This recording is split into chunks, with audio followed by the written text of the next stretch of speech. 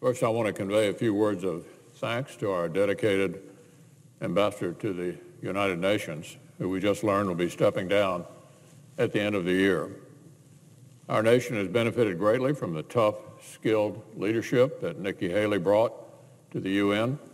Her tenure will be remembered for her proud reassertion of American moral leadership and her fearless willingness to turn a bright spotlight on critical challenges, from Israel's sovereignty to Iran's sponsorship of regional violence. Ambassador Haley has been a key part of the administration's team that has faced down a wide variety of critical challenges and done so with distinction. She took on this role after an impressive 6 years as governor of South Carolina and quickly proved to be both a skillful advocate for our national interests and a forceful spokeswoman for our principles. So I hope this is not the end of Ambassador Haley's distinguished career in public service. I want to thank her for her significant contributions to our country.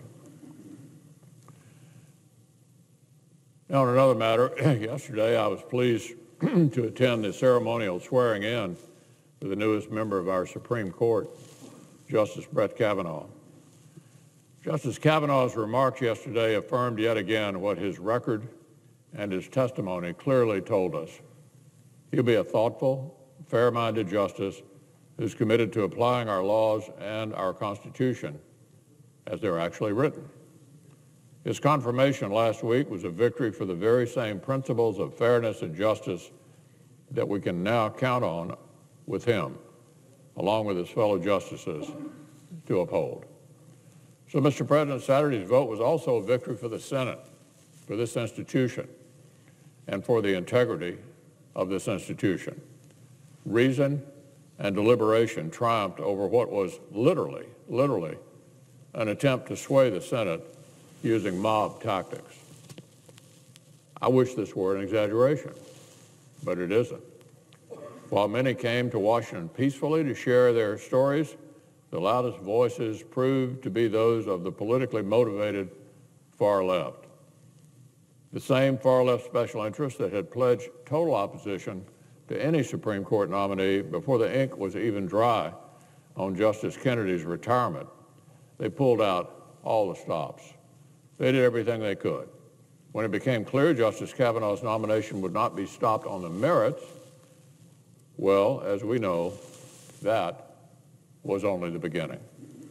Far-left activists decided that the United States Senate and their members should be harassed and intimidated wherever they might be, in a restaurant, with family, getting out of their own car, or in their own homes. Anything went. When they did not get their way, when these tactics failed to sway us, they just turned up the anger even more. Protesters disregarded the men and women of the Capitol Police, trampled barricades, stormed the steps of the Capitol and the Supreme Court, climbed on statues, and tried to literally shout down senators right in the middle of a roll call vote here in the Senate. When the dust settled, literally hundreds of arrests had been made. Extraordinary security measures were required to protect the Senate, the Supreme Court, as well as the Kavanaugh family, and members of this body and Senate staff have received threats of violence and murder. After all that, I'm afraid the far left had only succeeded in only one thing. They made it even more difficult for the vast majority of Americans to take them seriously. They made it difficult for most Americans to take these people seriously. But the madness hasn't stopped. They're already signaling that even more drastic steps may be necessary now that Justice Kavanaugh is on the court. Some left-wing publications are already trying to lay the groundwork for, you guessed it, literally packing the court with more justices. That's right. The far left has gone scrounging through the ash heap of American history, and they're bandying about that discredited fantasy from back in the 1930s. In the meantime, while the groundwork is laid for that scheme, One far-left pressure group is already trying to circulate petitions that Justice Kavanaugh should be impeached. Justice Kavanaugh should be impeached. The mob would like to make itself perfectly clear, Mr. President. If Democrats retake Congress, quote, progressives expect them to use their full power to get Kavanaugh off the bench. So it's pretty obvious the all-consuming animosity toward this nominee, independent of all the facts and all the evidence, still being stoked. The far-left mob is not letting up. Earlier today, former Secretary of State Clinton sent this signal as clear as today. This is Secretary Clinton. She told CNN exactly how she views millions of Americans who hold different political views from her own.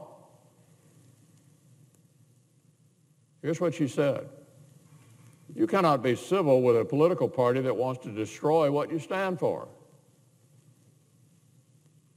If we're fortunate enough to win back the House and or the Senate, that's when civility can start again. No peace until they get their way. More of these unhinged tactics. Apparently this is the left's rallying cry.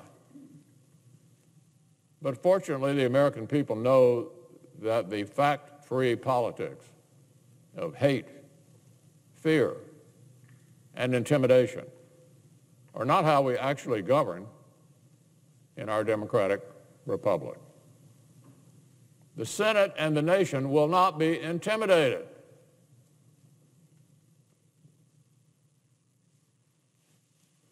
So, Mr. President, on an entirely different matter,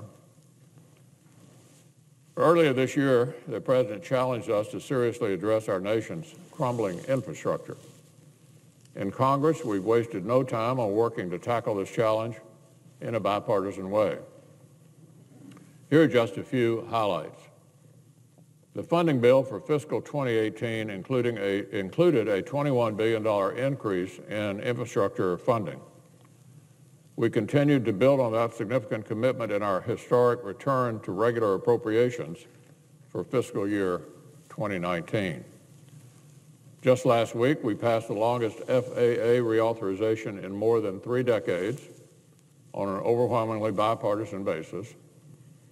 And this week, we have the chance to keep the momentum going and advance another major victory for the American infrastructure by passing America's Water Infrastructure Act. Chairman Brasso and Ranking Member Carper deserve a lot of credit for getting this important bipartisan legislation across the finish line. Its importance for every state in our nation really cannot be overstated.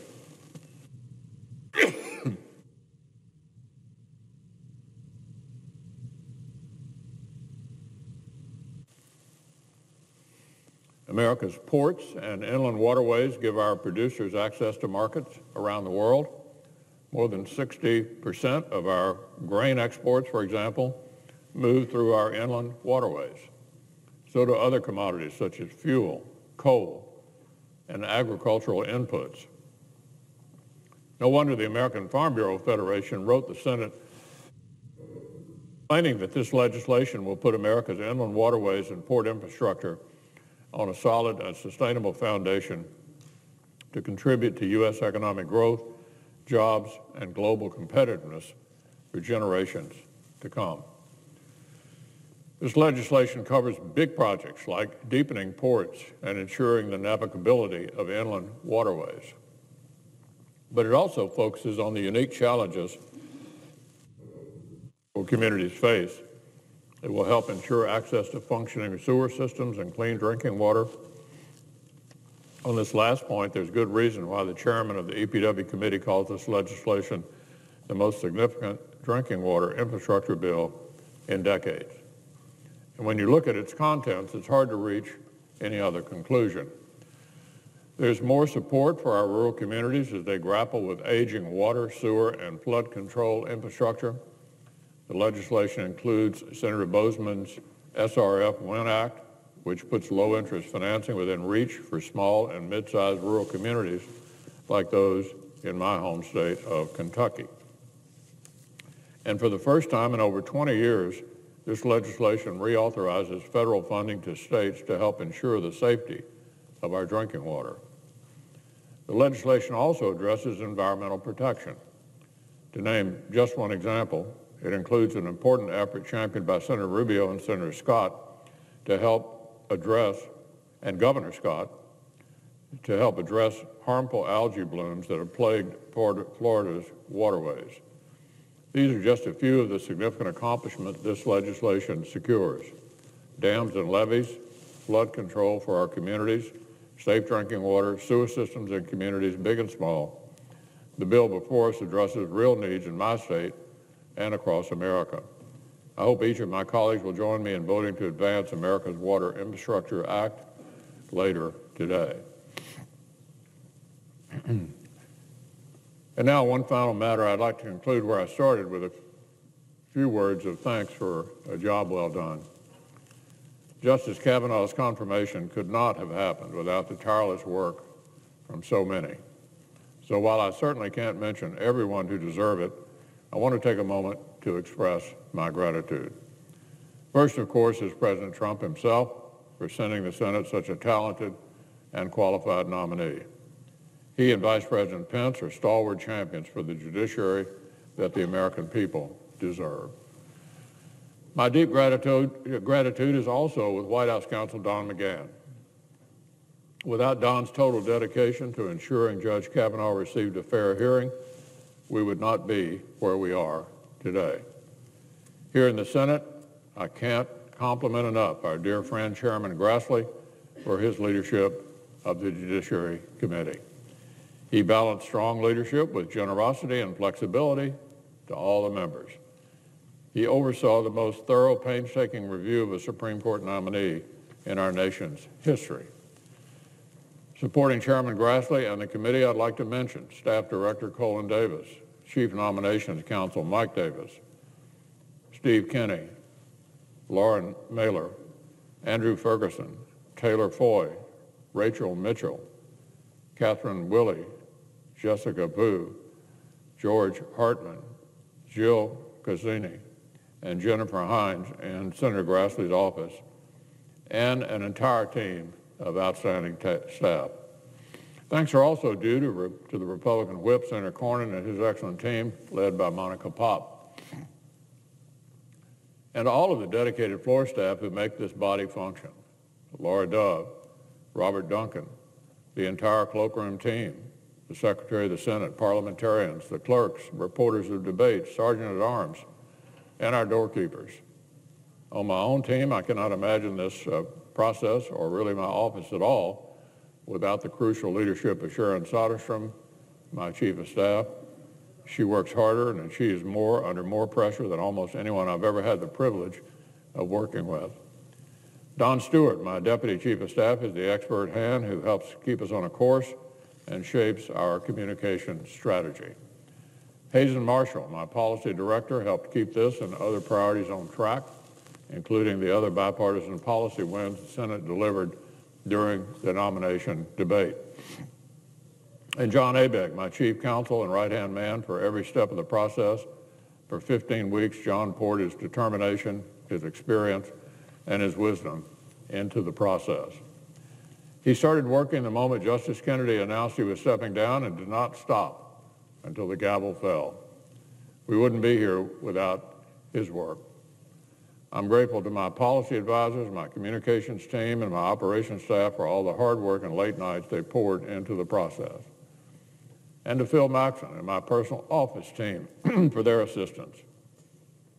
But most important of all, Mr. President, I need to close with this. To the men and women of the United States Capitol Police and all the other law enforcement officers who kept members, staff, and citizens safe, even in extremely difficult and often hostile circumstances, we really can't thank them enough. Our representative government and the rule of law depend on their dedication, their bravery, and their sacrifice. So thank you so much for keeping the Senate safe.